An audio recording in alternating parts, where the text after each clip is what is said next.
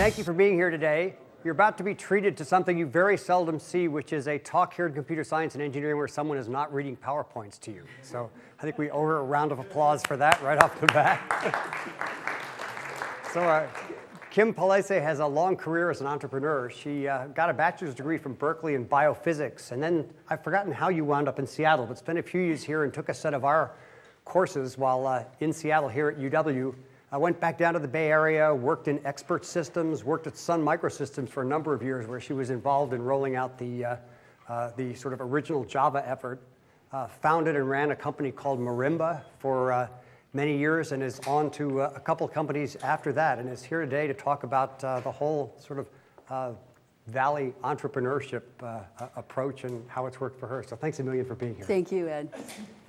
And thank you for coming today. It's a great pleasure to return to the University of Washington and have the opportunity to not only reconnect with folks here, but also see the beautiful Paul Allen Computing Center and also get a chance to see some of the amazing research that's going on. And in fact, the impact that UW's computer science program is having on the world is, in a word, extraordinary. I kind of knew that coming in, but I didn't realize the scope and range of the projects going on. So it's really exciting to be here. And next time I have to spend more than a day, clearly. And when Ed asked me to come and speak at this symposium, I was honored. And I thought it would be a good opportunity to just talk a little about my experiences of founding and building companies in the Valley over the past almost 3 decades. But I also am not going to talk the whole time, so I'm happy to take questions if we have time at the end. You know, over the last 3 decades, I've had the privilege of working on some pretty extraordinary projects and with some amazing people. And I'm currently not CEO, so for the first time in the better part of the last 15 years or so, I am actually taking a break from being a CEO, and I'm actively advising companies, serving on boards, investing, and helping a number of early stage companies come to market. And these companies range from software to mobile to education and finance. And the common theme between each one of these companies is that they are all charting radically new approaches to solving the greatest challenges in their respective domain, large-scale challenges. And that's, to me, I mean, it doesn't really get much better than that. And I'm actually reminded on a daily basis of how extraordinary it is to have the opportunity to be in a place and time where I get to work with teams of smart, motivated people who are fueled by the desire to innovate and transform the world for the better. And of course, in every one of these fields, computer science is the foundation. Computing is the foundation, and really in every major area of innovation today in the world. And that ranges from medicine to construction to architecture, even the legal world. Computing is really at the foundation. And it's remarkable to think that computer science was actually a relatively new major as recently as the 1970s. And today, when you look at the impact computing has on every, not only industry, but element of daily life, it is truly profound. And yet, as a society, we really aren't investing nearly at the level in teaching computer science that we need to be in order to fill 21st century job openings and also, even more importantly, address our greatest global challenges. Simply put, we have a major supply problem. And if you look at the numbers, I mean, it's very stark. The Bureau of Labor Statistics actually reports that over the next decade, this current decade we're in, over 60% of all jobs and over 70% of newly created jobs are in a category called computer occupations. And the great majority of not only that, but the great majority of science and engineering jobs are in fact in computing. So clearly, that's where the jobs are. But if you look at the number of graduates in computer science, only 2.5% of college students in the US today are graduating in computer engineering. And that is actually about half the number of psychology degrees being awarded. And not only that, that's about 1/6 the number of social science and history degrees being awarded every year. So the gap between supply and demand is clearly astounding, yes. And then when we look on top of that at the number of CS degrees being granted to underrepresented populations like women and minorities, the difference or the problem is even more stark. So again, a few statistics that really bring that into focus. The number of women that were graduating, the percentage of women graduating with CS degrees hit a high in 1984 when I graduated from UC Berkeley. That was 37%. 30% of all degrees in 1984 went to women in computer science. It was down to 26% in 1998, and by last year, 2011, the percentage of women graduating in computer science had declined to less than 12%. That's 1/3 of what it was when I graduated from college. This is crazy. This is nuts. At a time when we need a greater supply than ever before of CS grads, this trend is clearly going in the wrong direction fast. And the problem is not just that we need more computer scientists. It's increasingly that the jobs of the 21st century will require computational thinking. Today, every domain and every industry increasingly is depending on computing. Biologists, for example, depend on information science, even if they're not doing computational biology. Biology is no longer rooted in the study of taxonomies. Today, it's depending on developing entirely new ways to synthesize and analyze huge amounts of data.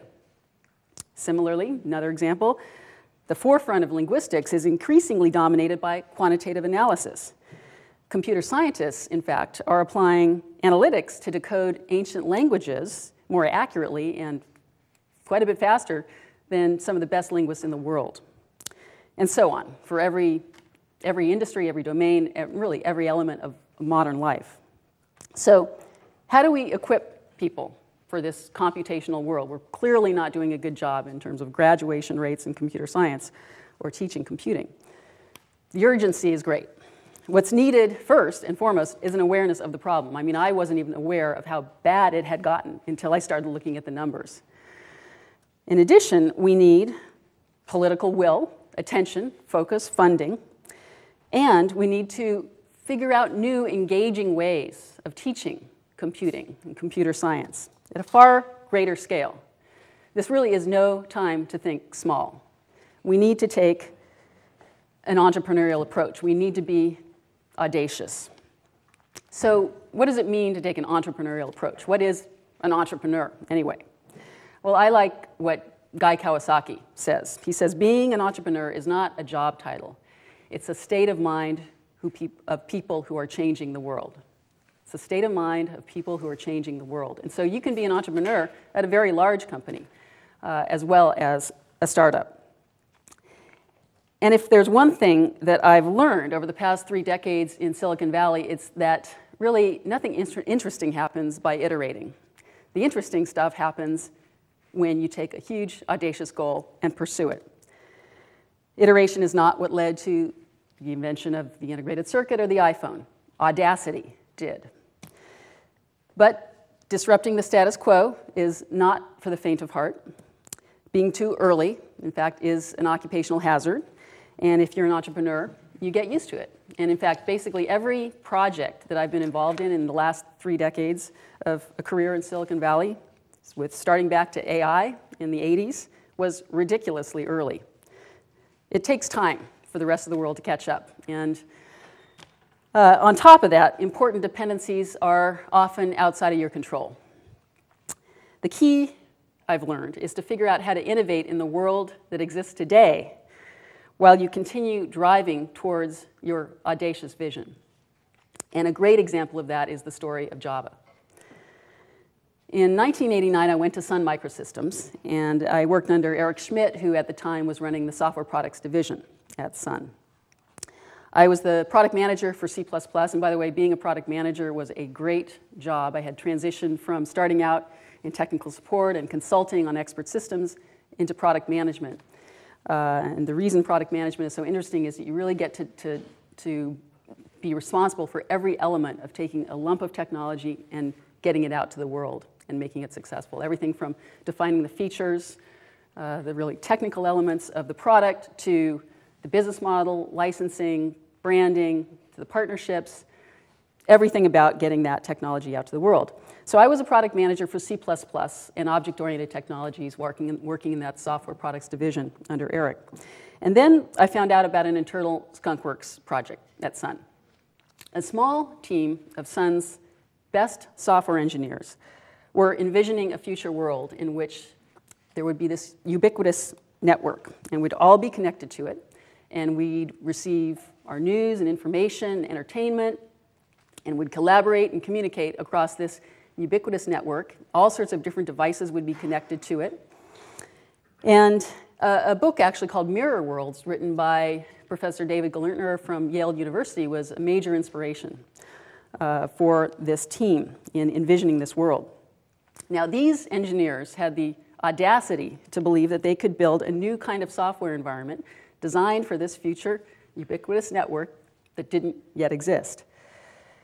And remember, this is years before the web came along. This is the basically 1991 timeframe. In fact, Steve Jobs knew about these guys. He knew how good they were, and he tried to get them to come to Next, where he was running, which he had founded and was running. But Scott McNealy convinced them to stay, a small team of Sun's best engineers, and said, I'll actually start a project. Not only will I start a project, I'll spin out a company, a separate company. It was called First Person.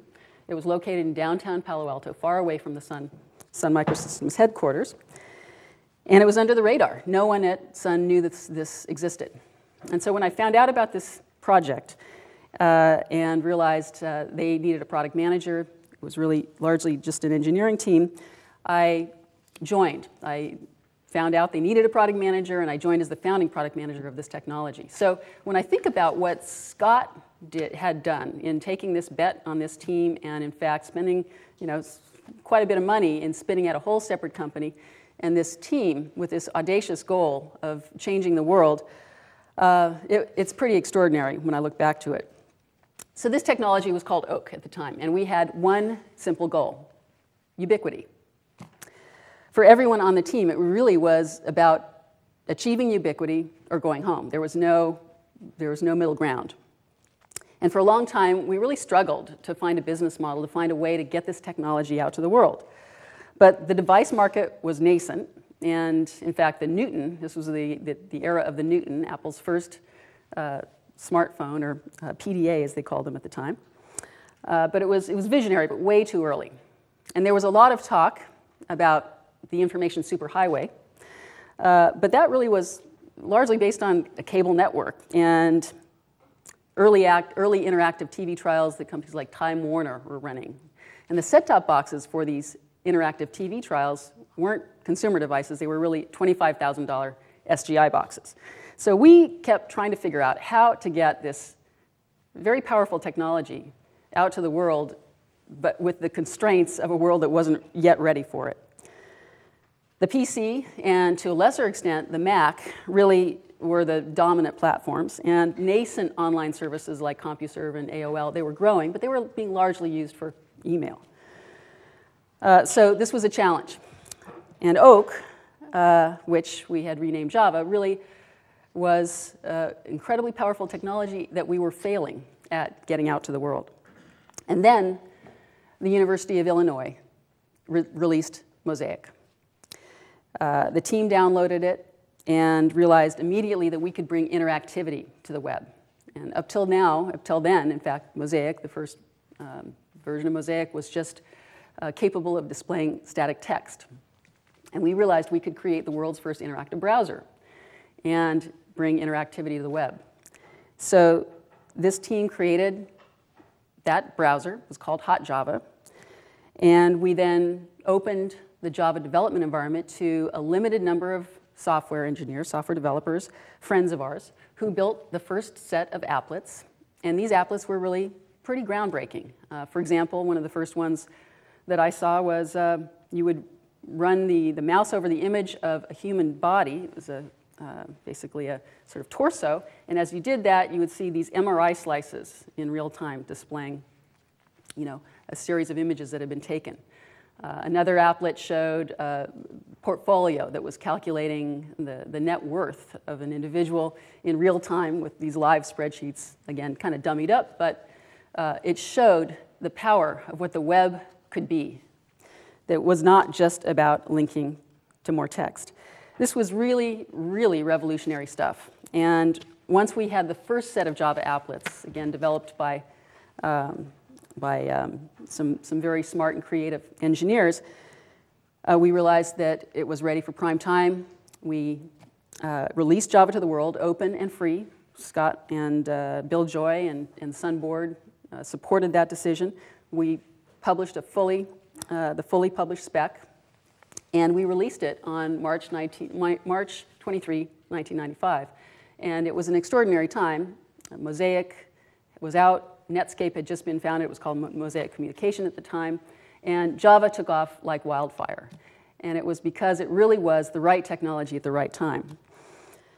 And it succeeded for several reasons. There was this audacious vision that this engineering team had and stuck with and in fact developed into a very powerful technology. The superior design and implementation of Java speaks for itself, given the fact that it still is really the lingua franca of the internet today.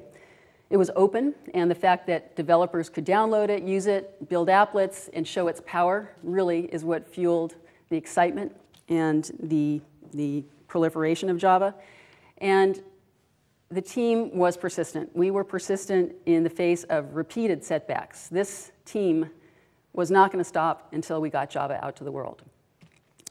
So now this story, I tell you the story, not to say how great we were, but to say this is a very typical story, actually. This happens all the time in Silicon Valley. Teams like this come up with big, crazy, audacious ideas. They're too early. They fail a bunch of times, and then they succeed. Sometimes they don't get the technology out to the world. But it takes these repeated efforts and continuing to come at the problem and figuring out what will work in the world that exists today before the world that we envision and we know will one day be here. Timing really is everything. But it's also the hardest thing to control. And for the Java team, of course, the timing of Mosaic could not have been better. It was the perfect vehicle to get this technology out to the world at a critical moment. But it really was kind of random luck that that timing worked out the way it did. I did learn that lesson repeatedly, though, again and again. Great technology in and of itself is not enough. And in fact, I first learned that lesson at the very first company I worked for in the Valley. It was an AI software company, and our product was a platform for building expert systems. This was back in the mid-'80s. And the only machines powerful enough to run this technology were, for example, Symbolics machines that cost upwards of $40,000, $50,000, Xerox 1186 boxes. These were state-of-the-art machines at the time, but also incredibly expensive and, of course, limited the market as a result. We had lots of enthusiastic customers at Fortune 100 companies, but ultimately it was clear this market was small, and we were not going to be able to get kind of velocity in the world that existed. It was a sobering lesson to realize that the breakthrough technology, the breakthrough capabilities of our software was not enough to result in market success. And that experience not only taught me about the importance of timing, but also technology trends and sort of the human emotional roller coaster that the industry often goes through. By the end of the 80s, AI companies were declining. They were going bust. And conventional wisdom was that AI was dead. It had all been a pipe dream. This vision of advanced intelligence and computing, in fact, would never happen. But fast forward a couple decades later, here we are, and AI is everywhere. We may not have solved the Turing test quite yet, but on a daily basis, Siri talks to us, and fuzzy logic is determining the temperature in our washing machines. And over coming years, obviously, that only will become more true. AI really is becoming embedded in everyday life. We just don't call it AI anymore. So this has long been true, that people get excited about a hot area of technology, overinterpret how quickly it'll all happen, and then when the expected results, when the revolution doesn't happen, the premature death of that category is pronounced. And entrepreneur and early Apple employee Jean-Louis Gasset has observed that the venture industry is full of visionary sheep who get caught up in these cycles. And to be fair, it's not just venture. It really is human nature. The tech industry can be worse than Fifth Avenue fashion houses. And I've learned through living through enough of these cycles, these premature death announcements like enterprise software is dead, search is dead, internet advertising is dead, to know that when conventional wisdom is pronouncing the death and writing the obituaries of entire categories, that's when the really interesting stuff is actually happening, because that's when the entrepreneurs, when the developers don't have enough time to even argue with those silly pronouncements. They're too busy innovating. They're too busy inventing the future. And to talk about trends, that leads me to the topic of bubbles. And the big irony of the bubble bursting at the end of the 90s was, in essence, that really all the ideas of the 90s, for the most part, were correct. They were just about a decade later or so than everyone predicted. Mark Andreessen points out that diapers.com recently was bought by Amazon for about $450 million. Well, why is this? How could this be? Well, it turns out that the market just wasn't ready. There were about 150 million people online around the year 2000, in the late 90s. Today, it's closer to 2.5 billion people online.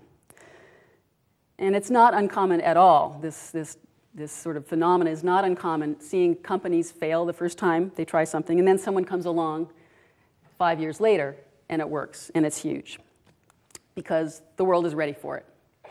Some people call this the last mover advantage, and there is some wisdom to it. Companies like MP3.com and Napster, they were first generation. And a decade or so later, of course, after they failed, Spotify and Pandora made it big. Friendster was first. Facebook achieved escape velocity and created the franchise, and the list goes on. And the reality is, it really does take time to build value. Not only can you be too early, but on top of that, it takes time to actually build the sustaining value you need to be successful. You know, you hear a lot of stories about startups that are overnight successes, that seemingly, you know, came out of nowhere, grab headlines. They're worth 100 million. They've got incredible valuations, and not only that, but revenue. That actually is quite rare. In most cases, it takes years and at least a couple of generations of companies running at the problem, if it's a really interesting problem, before, with many sacrificed in the process, before success finally comes. Examples of this are really everywhere, not only companies, but categories. So 15 years now after the term e-commerce was coined, online commerce is finally on the brink of massive change today, finally. We've been able to order products on the web for years now, but other than that basic utility, commerce basically has been stuck in the 20th century. Siloed, static data stores, not a lot of really intelligent information being conveyed beyond just the ability to order stuff. But finally, today, real-time data analytics are getting more and more useful. So advertisers are starting to know better what works based on actual use. This next wave of innovation will incorporate real data, transactions, and actual usage, and more than just user reviews that a few people may have chosen to post. So that's e-commerce. Digital cash in the late 90s is another example. So like the flying car of the 60s or the space tourist of the 70s, everyone assumed that digital cash was right around the corner in, circa 1997, 98. Now, fortunes have been made, PayPal most prominently and others, and also lost by countless companies trying to take a run at digital cash. But 15 years later, we still carry around bits of plastic and paper. Of course, the infrastructure of the financial system is slow to evolve, and that is something that's outside the control of any innovator. But over the past year, I'm finally starting to see some really interesting, innovative startups that are bringing products to market now that are providing new kinds of payment systems. that are actually moving the needle on, beginning to move the needle on how the financial market works. In a small way, it's a small way. But over time, and it's not going to take a lot of time now, these new kind of payment systems will become this new app platform that at long last will enable these intuitive apps that will be able to anticipate our preferences based on who we are and where we're located and what we've done and what we need. So here we are 15 years later, finally on the brink of that, and it's going to be big. And the entrepreneurs are inventing it, not the banking industry. In fact, some call this new category Bank 2.0. And these companies are, more often than not, they're all for-profit, but more often than not, they're very focused on being also pro-consumer. They're providing products that actually don't need to employ the predatory lending practices, high interest rates, penalties, fees, this very entrenched infrastructure of the banking system that actually, unfortunately, also has its roots in the cost of the banking system, which includes lots of bricks and mortar and lots of big bonuses to bank executives. At the same time, these companies are beginning to invent products that help millions of people who've been locked out of the traditional banking environment, and who exist really in a cash-only economy. Some people refer to these folks as the unbanked or the underbanked, and they are often, too often, exploited by payday lenders and others. And for the first time now, they're beginning to get access to the banking system, and they're beginning to have new opportunities to pay for goods and services without having to have a bank account. So just one example, thanks to a startup called Pay Near Me, today people who don't have bank accounts can actually go to their local 7-Eleven and pay their utility bill and other bills because 7-Eleven is essentially acting as the proxy to conduct that bill payment system, again, through this technology coming from a startup. This is revolutionary stuff, and it really will create significant, profound, and lasting change in the financial system. We're just at the beginning of it, but it's happening. And not only that, but new forms of virtual currency are emerging, new forms of currency which are virtual. It's early days, there are problems. Fraud, security issues are rampant, but the entrepreneurs are innovating, they're iterating, they're figuring out what's not working, they're fixing it, they're going back out there, and it's going to take some time, but it's going to happen in a matter of not decades, but years, a few years. And the Bank 2.0 companies, this new generation of companies that get it right, will not only return value for their investors, but they're also creating deep and lasting value in the system itself. They're creating far greater transparency, and they're also freeing up enormous amounts of money that today goes towards paying high interest fees and is not going towards driving GDP or college savings or retirement, the kinds of things that we really need in order for our economy to have strong underpinnings. So I get excited about that stuff because this is a combination of audacious entrepreneurs, great technology, and changing fundamental markets and systems for the better. And it's all coming from audacious entrepreneurs. But returning to the larger point, all of this will take time. And most entrepreneurs tend to ignore the fact that, in fact, in many cases, it really does take 10 to 15 years to create long-term institutional sustainable value. And just because you don't have hypergrowth right out the gate does not mean that you're a failure. It may mean, and it probably does mean, that you have to figure out the business model, you have to experiment, you have to iterate while you're still driving for that long-term audacious goal. PayPal's first model was actually sending money between Palm Pilots. That was their first business model. And they went through 4 more business models before they finally hit the one that worked. Amazon went the first 6 years without turning a profit. And finally, in 2001, they earned a paltry $5 million, albeit on $1 billion in revenue. But that's not so long ago. Today, Amazon is actually, of course, synonymous with online shopping, and it has a market cap of over $100 billion. So these things take time. And by the way, Amazon was pronounced dead a few times during that whole decade as well. So the bottom line is it's best typically to start with a small, specific problem that you're solving, experiment, and then keep iterating until you get it right. And don't get shaken when you fail, because you will. You'll fail several times. Keep that long-term vision, but don't get locked into how you're going to get there. And be willing to be patient. And you might think of it as failing fast while sticking with it. That's basically the formula that works. And building a company really is incredibly hard. I mean, from the outside, maybe it looks kind of glamorous, but in fact, it's long hours, it's routine setbacks, it's emotional roller coasters, it's incredible highs and lows and roadblocks. It's incredibly draining, and it wears on everybody. And the only way that people on the team want to put in that 18th hour to fix a bug or to launch a site is that they're there for something beyond the paycheck.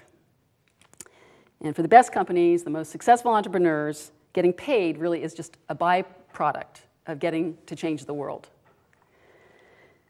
Now, for many investors, these sort of messianic, visionary entrepreneurs seem naive or worse. And they're kind of scared of these crazy entrepreneurs. But really, the best investors only want to back those kind of people because they know that this single-minded passion will not only get the company off the ground, but it's, most importantly, what's needed to ensure that the founders and the team stick with it when things get tough, and they will. So most companies, as I said, go through several different business models before they finally find the one that worked. And in the case of Marimba, we left after launching Java at Sun. I left with 3 of my colleagues, and we founded a company called Marimba. This was in 1996, and we were in the process, really, of delivering the first enterprise software systems for companies to use the internet to run their operations and to do business.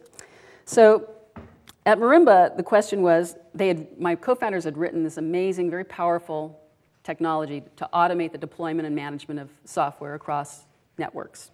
This was really revolutionary stuff, and it was a very powerful, very well-designed system. Remember, these were 3 guys who wrote major components of the Java system, so this was a great product. But the question was, we faced this question about 6 months in, what direction to take?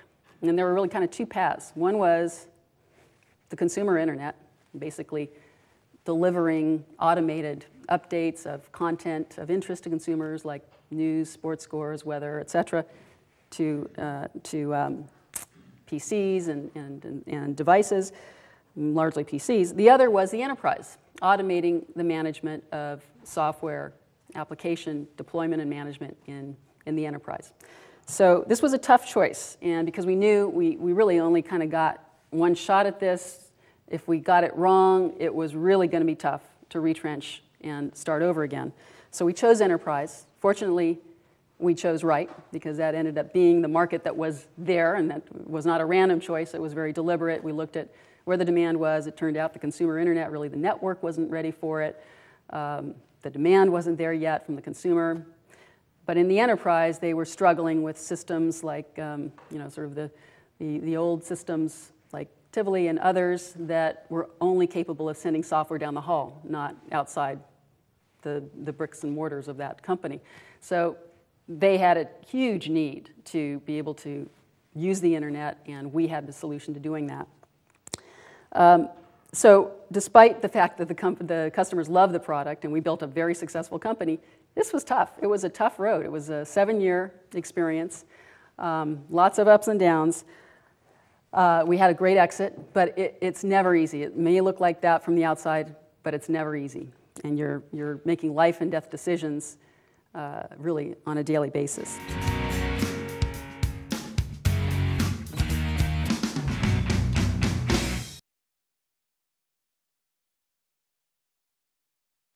So that brings me to teams. So while timing and technology really matter, teams do too, in fact, usually more. And for the entrepreneur, the team, sometimes you forget that the team includes your investors.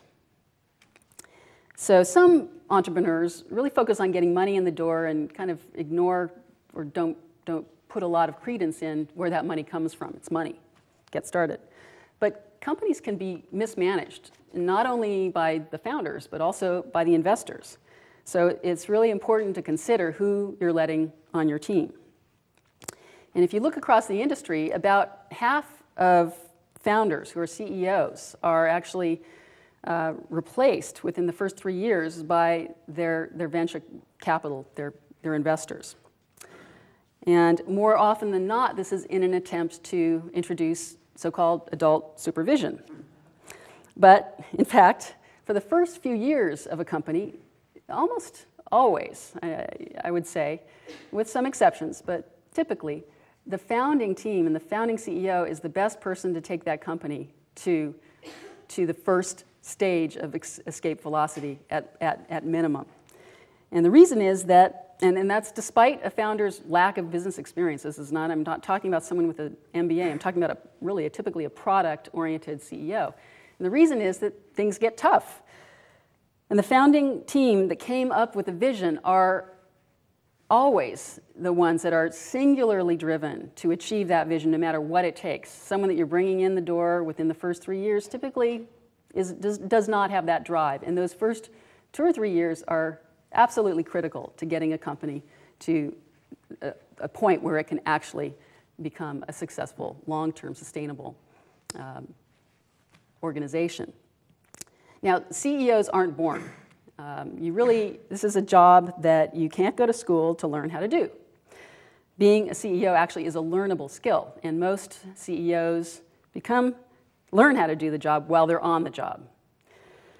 And now that said, there's no substitute for great management, but it's not necessary to have an MBA or have worked at McKinsey to be a great CEO, and of course the examples of this are all around us here in the Seattle area and elsewhere in the Valley.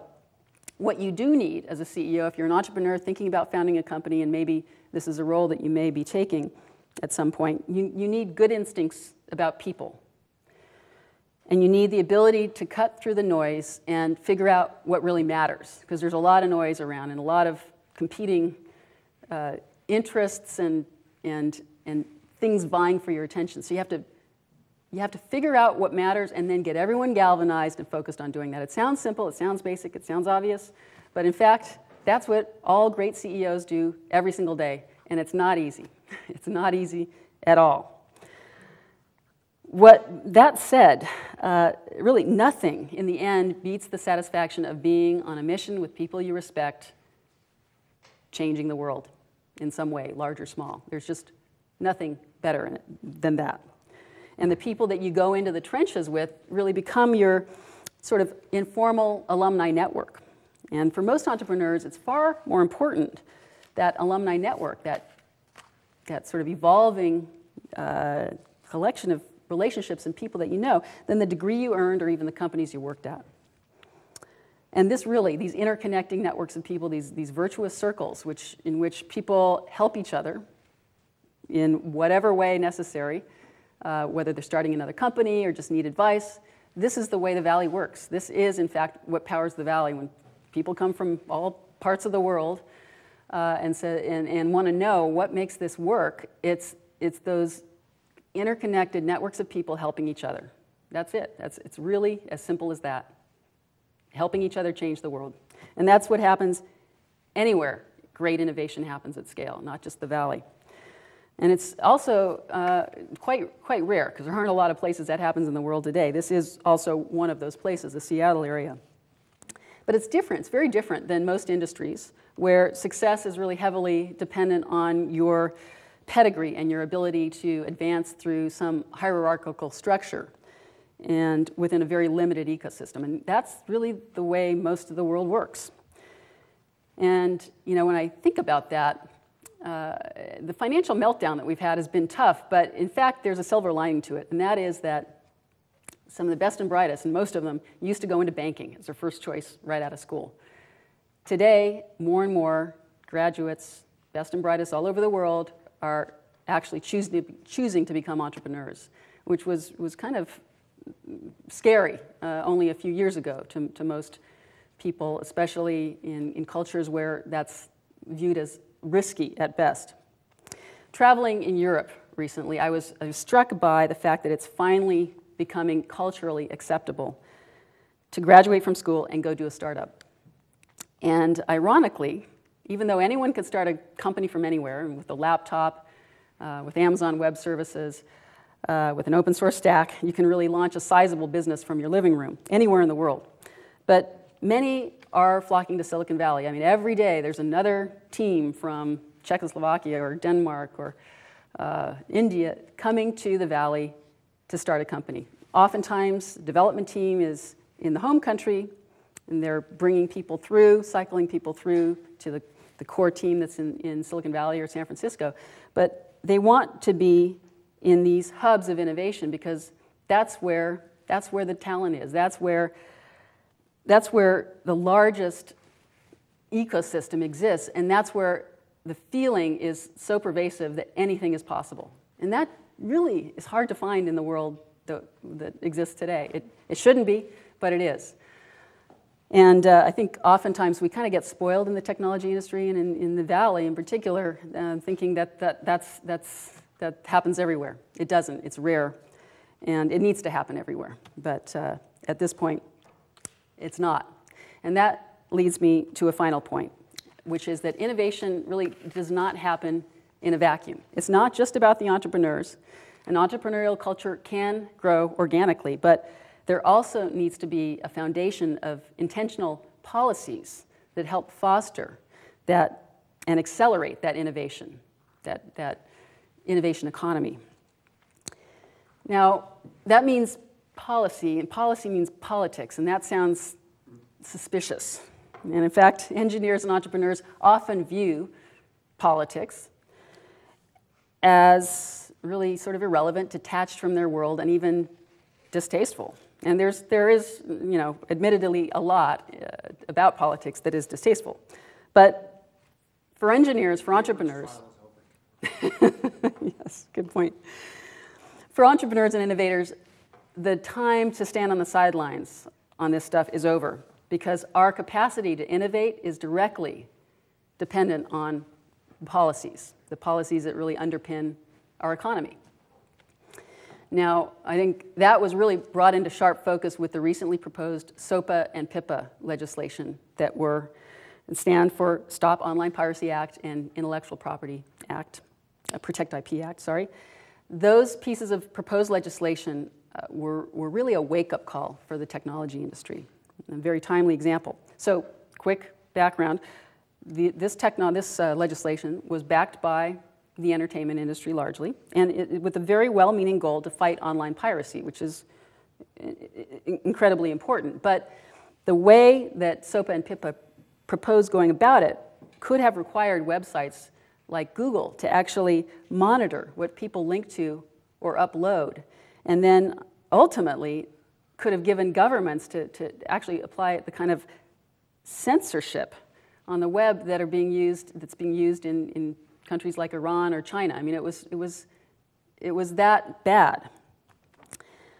So, for example, if a website was accused of having some copyrighted material, this site could be blocked from ISPs, and not only that, it could be de-indexed from search engines, and all that could happen without due process. And this was legislation that was really on the brink of being signed into law. So now, while these proposed bills were actually aimed at foreign-owned websites, nevertheless, they absolutely would have impacted U.S. companies and some of the biggest technology companies in the world based here in the U.S. And again, while fighting online piracy is a critically important goal, going about it in the right way is equally important, and targeting the platform providers like SOPA and PIPA proposed instead of the copyright infringers was not the right way of going about it. So at the 11th hour, shortly before this proposed legislation went to vote, and there was a lot of momentum behind it, in an unprecedented act of industry self-organization, we mobilized, and major sites like Google blacked out their home pages, put a big black kind of band across their home pages. So this was shocking. I was in DC around this time, and the politicians really couldn't believe it. And as an industry, we finally had found our voice. It was late, but we had found our voice collectively. And that furor halted the progress of that legislation and actually got us to the table with the entertainment industry and others who care about fighting online piracy to come up with solutions that actually were both effective, attacked the problem, but also didn't undermine the whole economy. So the moral of the story is that innovation and policy are incredibly tightly linked. And as technologists and business leaders, we need to be engaged in this discussion. We need to be part of forming policy, not just sitting on the sidelines. Another very timely example is immigration, of course. The U.S. economy became the economic powerhouse it is by attracting the best and brightest from all over the world. But, of course, in a post-9/11 environment, it's become incredibly difficult for many scientists and engineers born in other countries to stay here. So what we've been doing is educating our best and brightest and making it really difficult, or other countries' best and brightest, and then making it really difficult for them to stay and build companies and continue to help really change the world, as has been happening over the last few decades. So immigration has become this politicized hot potato at the critical moment where, as we said earlier, as I noted earlier, we're facing this shortage, this huge shortage of engineering talent. I mean, the two could not be converging at a worse moment. So meaningful immigration reform is clearly critically important, and again, we've got to be engaged in that discussion. And finally, just on this topic of policy, education. Education is really that policy issue that has the highest stakes. Our computer science supply problem has its roots in the K-12 public education system because it's clear that out of the gate we're starting from behind. And you only have to look at the high school dropout rates to know that this is true. Nationwide, the high school dropout rate is 25%. 25% of high school students drop out, never graduate. How could this be? And for other areas and underrepresented populations, it's even worse. So in the worst school districts, you're seeing dropout rates of 35, 45, even over 50%. So as a nation, here we are spending more money on K-12 education than every other industrialized country other than Switzerland. We spend more money than every other industrialized country, and yet we're 35th in math and 29th in science achievement worldwide. That is shocking. It's clearly not acceptable, and there's also not a simple solution. But among other things, we need new approaches to teaching and learning. We need new ways of imparting, teaching the skills that 21st century jobs require. And high schools need to start teaching core competencies, not just in math and English and social studies, but in critical thinking and system-level problem solving, and in collaboration across groups and learning how to influence people, and in problem solving that involves creativity and imagination,